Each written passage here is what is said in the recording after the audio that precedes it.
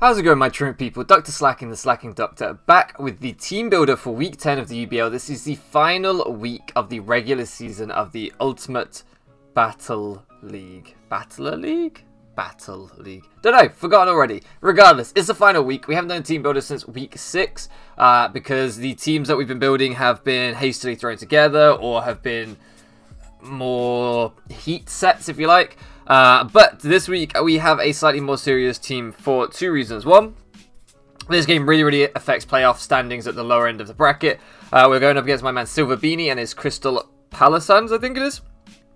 After Crystal Palace, of course, a fellow Brit. But if we lose to him, he takes the final spot in playoffs, I believe. And if we beat him, then he won't be in playoffs. So, whilst obviously I don't want to put this man out of playoffs, I also don't want to lose to him because I haven't taken it seriously when I have beaten several of his direct rivals for those playoff spots this season because I was taking those games seriously. It would seem somehow unfair if he ended up ahead of them because I didn't treat this game as seriously as I treated the games against them. If you see what I'm saying, I don't know, it doesn't sit right with me doing that. So, taking this one a little bit more seriously.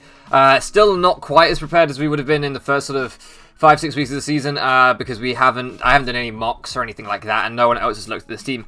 However, I did sit down and look at this team in some depth and did spend some time on my own working on it.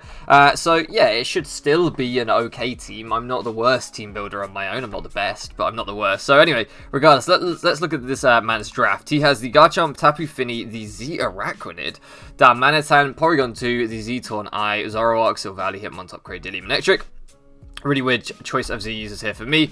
I feel like the Torn fine Z user, but I think if I'm remembering correctly, Zoroark is the same amount of points as ZeraHorde. I would have made Zoroark second Z probably, or even just would have had Z Garchomp and nothing else. Although I'm not a fan of one Z user, so I probably would have gone Torn and Zoroark. But maybe I'm wrong. Maybe he had to go that route. I don't know. ZeraHorde feels like having one Z user anyway because it doesn't use Z in my head. But maybe I've been proven wrong in this game. I've watched quite a few of his battles this season.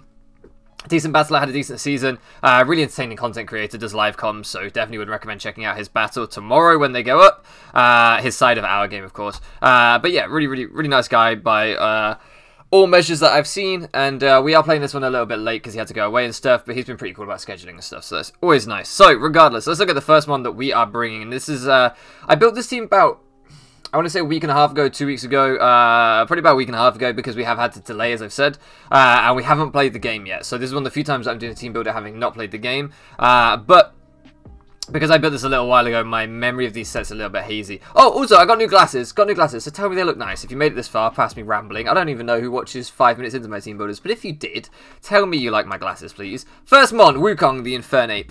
This is one of the sets that I very much remember building, so if you look at his team, Tapu Fini and HeraHorde are two. Do I have my glasses case here to wipe them? No, they're a little bit dusty, despite being new.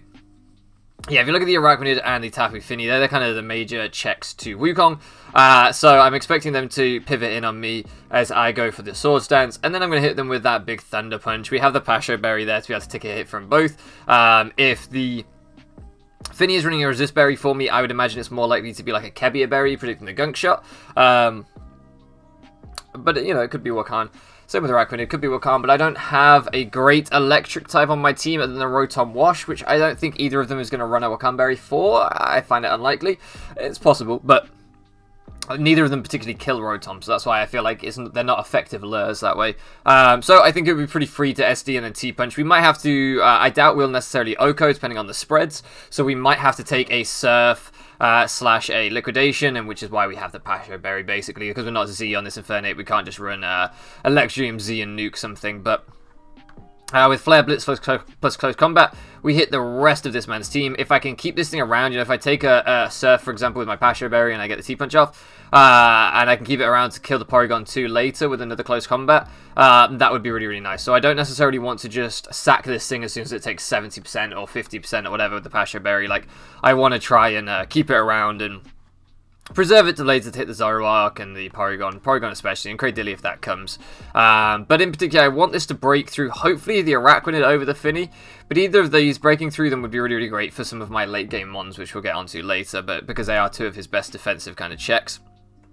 Then the second one on the team, we have Onigawara, and this, again, If we can break either the Finny, especially the Finny, but either the Finny or the Arachnid, if we can break that with Wukong, then Onigawara just goes crazy here, right? Banded, Drain Punch. We can take something like an Earthquake from Chomp if it's unboosted, and Drain Punch all of that back with the Banded Drain Punch. We can take hits from pretty much everything on his team, like nothing super OHKOs a bulky Panda, and we just Drain Punch it all right back. So yeah, this thing really goes crazy. Banded Knockoff also looks very threatening. If we get this thing on Porygon 2 and we click Banded Knockoff, if we've baited in the Finny successfully with Wukong, then something dies to Banded Knockoff, essentially. I guess the Hitmontop would be his best switch in, but that thing's got no recovery if we knock off his leftovers, so that's not bad either. So yeah, I really feel like Onigawara can go crazy again. We're using this kind of double fighting type core that we've been bringing in the past few weeks. I picked up on the draft earlier in the season. I don't think it's that easy to shoehorn onto every team. I don't think, you know, it's something that every matchup demands. But when it comes through, it works really, really well. So hopefully this is one of those games where it can do that. Then third on the team, we have Crystal the Palossand. Of course, named after my man SilverBeanie's team, the Crystal Palossands. And this thing is basically just designed to take on like Dyeittight and Garchomp primarily. I did consider running HP Ice on it, as well as the Mega Manectric as well. It really is just a good blanket check for a lot of things on his team, being able to eat physical hits with that high base 110 physical defense. And Manectric not really having any coverage to hit at HP Ice being the best way of hitting it, which isn't that great when it's invested. So I feel like Crystal really can do a fantastic job of just getting rocks up and being obnoxious. Earth Power plus Toxic hits my opponent's whole team because they don't have a good flying type. Torn Eye. Yeah, I don't think it's the best flying type. If I'm honest, I don't think it's the best Mon, so if I can get rocks up and I can just start Toxic and things, my man's removal is a Tapu Fini and a Tornadus.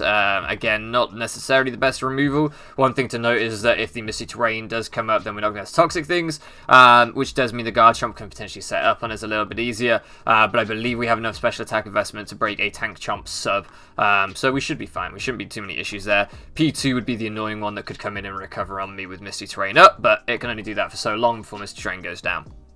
And the fourth one on the team we have here is Warren, and this is the one that really appreciates having that Arachnid and that Tapu Fini broken down, because Scarf Warren here, Scarf Return / Scarf Earthquake can really rip through my opponent's team, especially once rocks go up. That Scarf Earthquake is going to hit so hard. Prankster Thunderwave on Tornadus means that you can't slow down my Scarfer, because of course we're a ground type. I could have also run Sharpedo in a similar fashion, because that's immune to Prankster moves, but in this case I just felt like Scarf Diggersby could really come through in this game for us. If you look at my opponent's team, where are their normal resist, right? It just kind of punches a massive hole, unless the Cradilly or Savali Steel comes, but against double fighting type, I feel like both of those are really, really threatened, so return spam just looks immense in this game, so hopefully we can bait in the bulky mons in Fini Arachnid, and we can break through the others in P2 and Cradilly if they do come with our fighting breakers, but yeah, I feel like Warren will really, really go in this game. Speaking of that Cradilly, my opponent's grass type being part rock means that Storm looks pretty good in this matchup too. My opponent's grass resist is Darmanitan, and that's not a really great grass resist. I mean, there's a Tornai again, I keep forgetting about that thing, but again, it's just not the bulkiest, it's not the best in my opinion. So looking at my opponent's team, unless they bring a Silvally typing, their grass resist are Darmanitan, which takes 25 from rocks, and then takes, it's not that bulky, so it's going to take a lot from a Meadow Plate boosted Energy Ball, and then the Cradilly, which... No, sorry, the Cradilly, the Tornadus, which gets nuked after rocks in this as well. So I really felt like this could go in. If we can break through the Cradilly with this, potentially, depending on if he's like Fizdef, whatever, and we can knock off the P2. And I think that's the most crucial bit of this set, is that realistically, looking at my opponent's team, what will their switch in be? It'll be P2, because P2 soaks this up easily. That 77 special attack from Whimsicott, we're not hitting a lot that hard. So I think when the P2 comes in to try and sponge the hits and we get that thing knocked off, that would definitely catch my opponent off guard.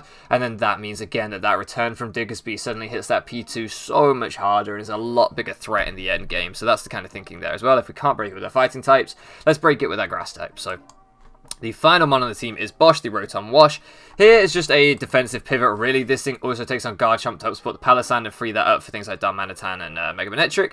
This thing can come in on the Earthquakes from Garchomp pretty easily. We are a Fizdef leftover set.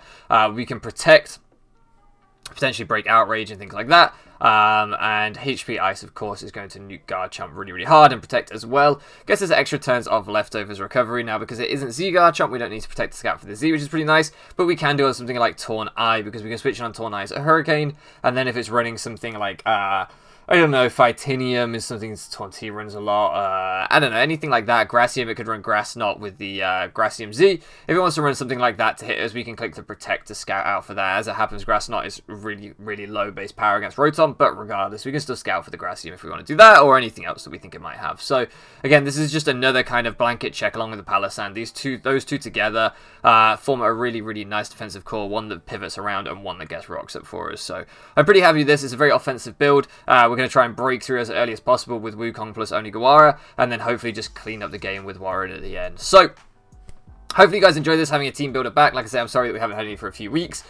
We will have a break week after this, before playoff starts. Everyone gets a break week. Obviously, we are already locked for playoffs, but if we can win this game, we will secure the top seed in the division, depending on how other week 10 results go. So, fingers crossed, you know, never know, some people might do us some favours, but we've got to go out and win this and at least try and fight for top seed or as high a seed as we possibly can. So, thank you so much for loafing around with me, guys. I hope you're looking forward to this battle, and I'll catch you again next time.